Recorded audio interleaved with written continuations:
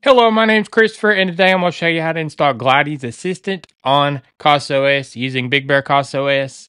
So, a little bit about this series, I'm going over home labs or installing things, getting things set up, everything like that. So if you're interested in that, subscribe, comment, like, support the channel, and let's get started. I wanted to let y'all know about the Big Bear community. We just launched a community on community.bigbeartechworld.com. It's based on discourse, so go on there, join it, and say hi. So let's get back to your registered programming.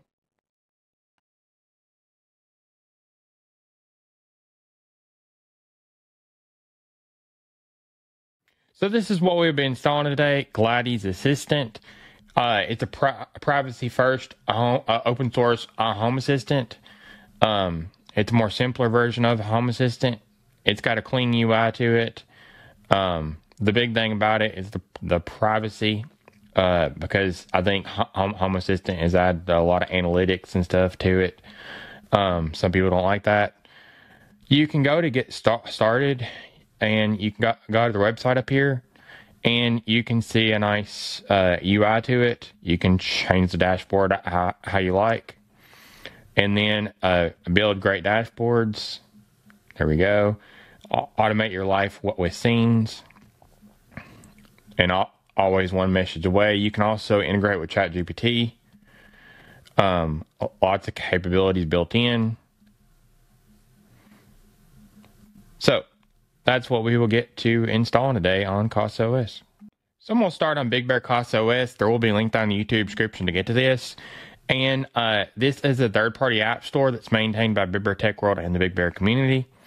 You can see that there's quite a bit of apps now. And then there's Gladys Assistant, the one that we'll be installing today. I did make a how to install BigBearCasaOS on CasaOS video, but I'm going to go over it in this video as well.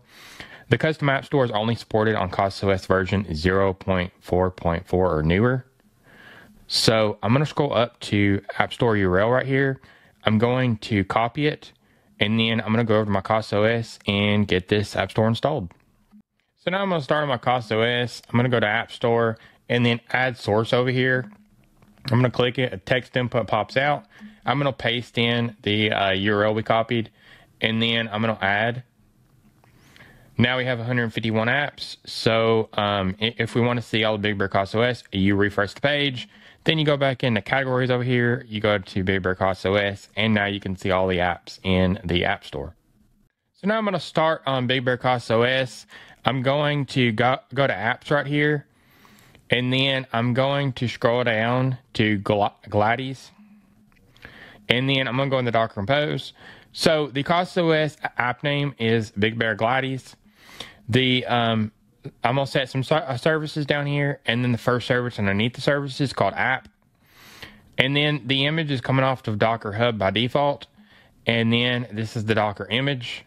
And why it's coming off Docker Hub by default is there's no URL before this. This is the Docker image tag. It's currently the latest version right now. Restart always. That means that if you stop it or anything, that it always restart. It's going to give privileged to the container as true. And then the network mode is host. And then the container name is Gladys. The C group is host. The environment variables are node env production. This is the SQLite file path. And then the time zone, but I would set your own time zone here. The server port is 1080. Volumes are set right here. So on the left side is var run docker.sock. This is on the host. And the right side is the container. And then we have a data on the host side, and then a var lib Gladys Assistant on the container side. So dev is on the host, dev is on the container, run udev is on the host side, and then on the container side is run udev. And then I'm going to set some CasaOS specific information right here to explain the environment variables, the volumes, the ports. And then I'm going to set the App Store CasaOS specific information. So the architectures that the Docker image up here supports is AMD 64 and ARM 64. The main is set to the service name of app up here, and then this is app. It's underneath the services. And then the description for the App Store, the taglines, the developer's name, which is Gladys Assistant, the author of the Docker Compose, which is Big Bear Tech World, and the icon being used in the App Store, the thumbnail, and then the screenshot link, and then a title, a category, so all the apps in BigBearCasaOS can be found by clicking the BigBearCasaOS category like I did in the last video. And then the port map is 1080, and this rhymes with the server port up here that's 1080. This is set to network mode host. That means that the ports are already on the host system and you don't need to port map anything. So that's about the Docker Compose for Gladys Assistant. So I wanted to let you know about the Big Bear Club. You can join it, and it greatly supports this channel, and I very much appreciate it. So if you'd like to join the Big Bear Club, you can go down the YouTube description and go to my Ko-Fi link and join it from there. So let's get back to registered programming. So now I'm going to install Gladys Assistant in CasaOS. So I'm going to go to App Store, and then I'm going to type Glad. And then there we go. We got it up. And you know it's coming from BigBearCasaOS because of this category down here. And then I'm going to go into it, and then I'm going to install. Now what this is doing is it's downloading the Docker container off the registry, getting it extracted, and getting it up with Docker Compose underneath. It's downloading the Docker image. So it's extracting now. And now it's up and running. So we got it installed. So now I'm going to start on my CasaOS. I'm going to go up to the top right here to the vertical dots. And then you can open in the web UI. You can set some tips. So you can go down here to the editor button and you can type in here. It's like a notepad. And then you press save. It'll reload the container in the background and say Gladys Assistant is okay. And then you can go in the settings and then you can edit the container settings right here. You can also go up to terminal logs and you can be inside the container right here. You can also go to the logs right here. This is great for debugging. You can export the Docker Compose. I'm going to exit that. So you can check for updates for the current tag it's on. Then you can uninstall, restart, and power off and on. So now I'm going to go into my CasaOS. I'm going to go into the Files app. And then I'm going to go to App Data. And then Big Bear Gladys right here. And then you can go into Data. And then you can see all the files that are inside of Gladys right here. You can check mark this, download, copy, cut, delete, and cancel. You can also go up to the top right horizontal dots right here and download, copy path, rename, cut, copy, share, and delete. And then you can go into it and you can go in further and look at the files, everything like that. So that's where your files are located in CasaOS for Big Bear Gladys. So now I'm going to go in the UI. So you can open it from here or you can open it from here.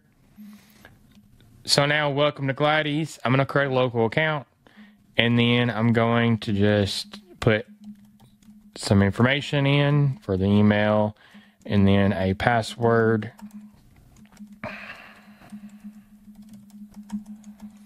And then now once you do that, you're going to say just create an account. Now you're going to pick your temperature unit, your distance unit, and keep device state history for 3 months, 6 months, year, 2 years, and forever, 1 week, 1 month. So I'm going to leave it on 3 months. Save settings. So now you can put your home in. So Big Bear home. And then I'm going to just put that. And so you can also put your rooms in here. So first room. There we go. And then I'm going to save. So now it's going to say thank you and the person who made it. So I'm going to go to the dashboard. So now you can see your dashboard. You can go into new and you can create a new dashboard.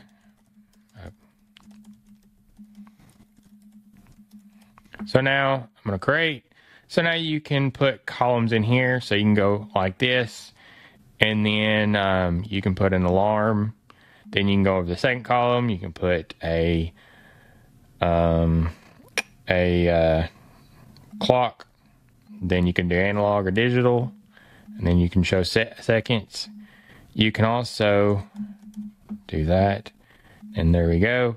So now we can save down here, and there we go, alarm panel, and then your time. You can go full screen, tablet mode.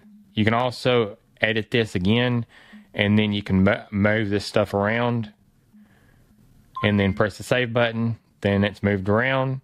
You can go into the chat right here and just say testing. Didn't understand that. You can also have ChatGPT integrations.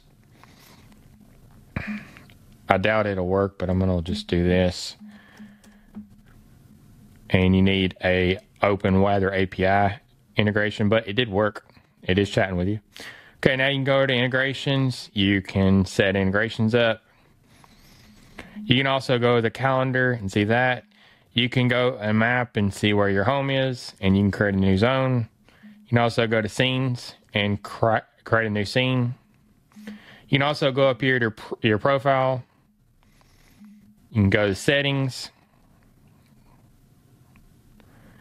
users, sessions, plus backups, a task, and then the services, and then system information like connected, disk, uptime, version, set your time zone, start a database cleaning. So that's a little bit about Gladys Assistant and how to get it on CasaOS. So I just went over everything to get Gladys Assistant working on CasaOS using BigBearCasaOS, the third-party app store. So if you like this tutorial, subscribe, comment, like, and support the channel. And if you have any video suggestions or you need community support, you can go down the Big Bear community and join our forum. There's a link in the YouTube description. So stay tuned for more.